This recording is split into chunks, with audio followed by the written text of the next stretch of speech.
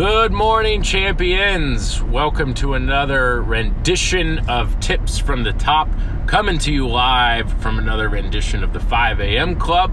From those of you that don't know, I post a video every morning at 5 a.m. to motivate and inspire and get the day going. But for this Tips from the Top, just wanted to speak briefly for those getting ready to go to your Friday meetings.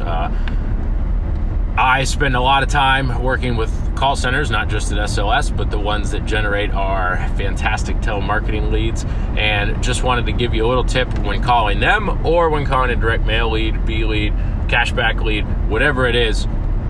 In this society that we live in, especially one surrounded by robocalls and all kinds of junk phone calls and everything, I highly recommend that as you are sitting there calling through your leads, that you double dial and in some cases triple dial a lead. What do I mean by that? Dial the number, let it ring. If it goes to voicemail, hang up and immediately hit redial. And think about the mindset there, right? If you're sitting there looking at your cell phone and a number you don't recognize rings, most of us, if you're like me, aren't going to answer it. You're going to say, oh, if it's important, they'll leave a voicemail. But now I'm on guard and I know what they're calling about and I may not ever answer again or whatever.